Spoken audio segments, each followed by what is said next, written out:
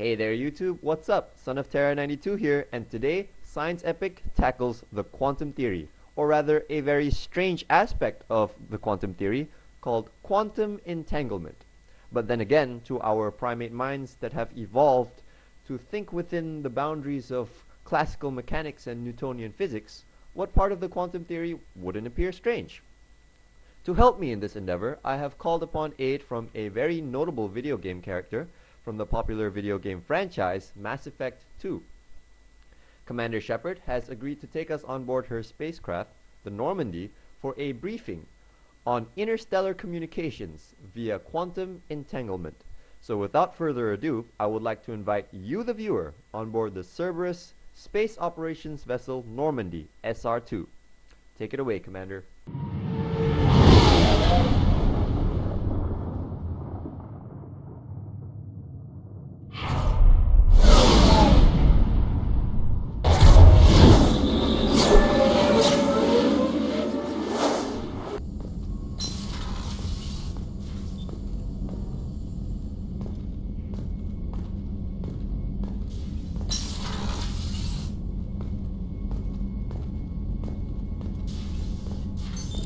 What's this area of the ship? This is the FTL communications room. In addition to interfacing with the FTL comm network, Normandy is fitted with a quantum entanglement communicator linked to the Elusive Man's office. This allows lag-free communication even when you operate off the comm grid. I've never heard of a quantum entanglement communicator. How does it work? Essentially, two subatomic particles are created in an entangled state. One is installed here, and the other in the Elusive Man's office. When one particle occupies a given quantum state, its entangled partner will always enter the opposite state, no matter the distance between them. If we alter the state of our particle, that alters the state of the Elusive Man's. This allows us to send data in the form of quantum bits. Why aren't these used everywhere? Each quantum pair costs nearly as much as a comm relay, and can pass only one quantum bit of data at a time. In addition to the cost and bandwidth issues, the system is strictly point-to-point.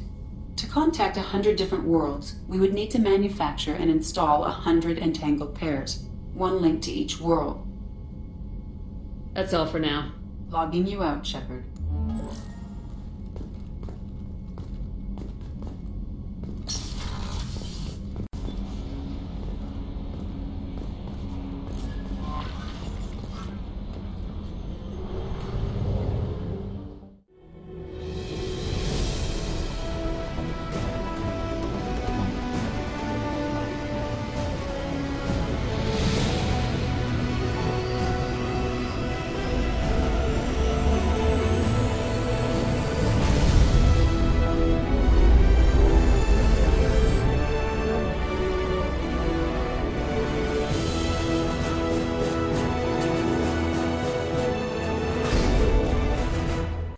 Thank you, Commander Shepard. You do humanity a fine service. Now, as mentioned in the briefing, interstellar communications is conducted between the deep space vessel Normandy and the office of the so-called Elusive Man. For those of you who have not played the Mass Effect 2 game, the Elusive Man is Commander Shepard's superior. Now, what this means is that the crew of the vessel can communicate with the Elusive Man regardless of their relative positions across space and time.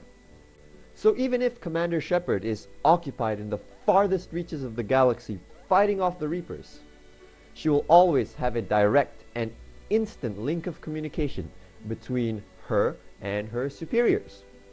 It seems like a good idea, but there's one thing that really boggles the mind when it comes to interstellar communication, or even communication in general with quantum entangled particles. Now here's the catch. We know that the fastest thing in the universe is the speed of light, and we know that this speed is finite. One does not simply disprove Einstein. Now radio waves occupy the longer wavelength section of the electromagnetic spectrum, and radio waves can be made to carry information. Now this is how our civilization communicates. This is how humans would talk to each other from one side of the globe to the other. And this is how we would expect other similarly advanced civilizations to communicate as well. Radio physics, radio astronomy, as well as the quantum theory is common throughout the entire universe. Now let's take a deeper look at quantum entanglement. Let's say I had two electrons, electron A and electron B. Now I could easily replace these two particles with particles of any other type, such as packets of light, photons, or small carbon molecules like buckyballs.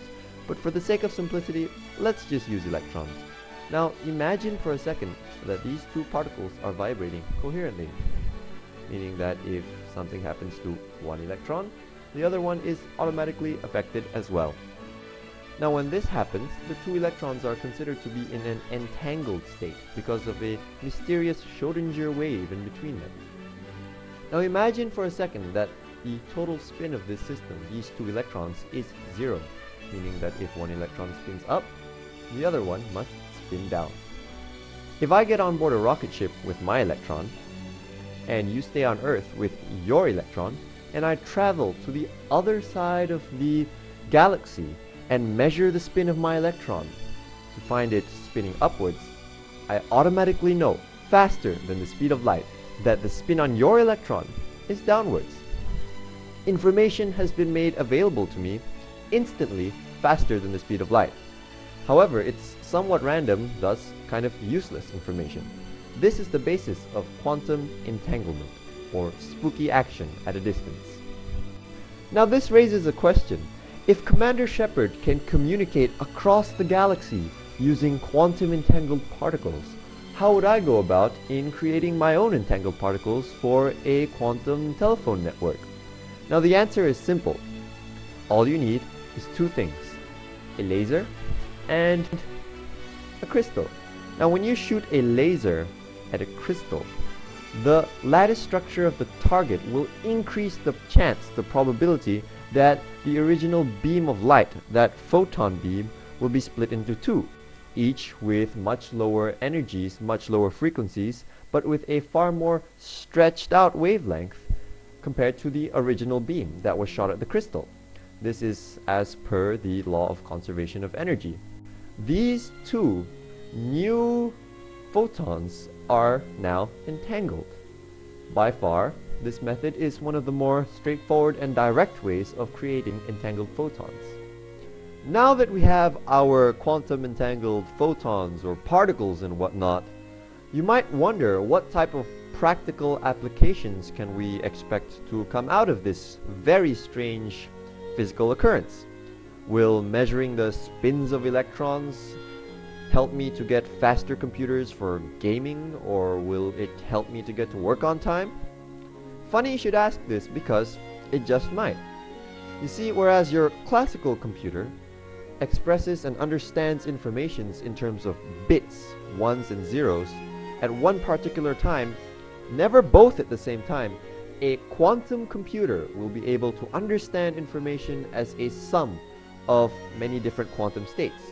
So someday, that computer sitting on your desktop might just describe information in terms of qubits, no longer the classical bit. And the high-tech processors of today, your Intel Core i7s and your AMD Phenom X4s, will be junk. Silicon technology will become inefficient. As for teleportation, such technology is still far ahead of yours or my lifespan, or the lifespan of anyone alive on the planet right now, for that matter. Sorry to burst your bubble. But many theorists would argue that if we are able to transfer meaningful information between entangled particles and their quantum states, what's to say we wouldn't be able to do it between macroscopic objects, or subsequently, objects much larger than that?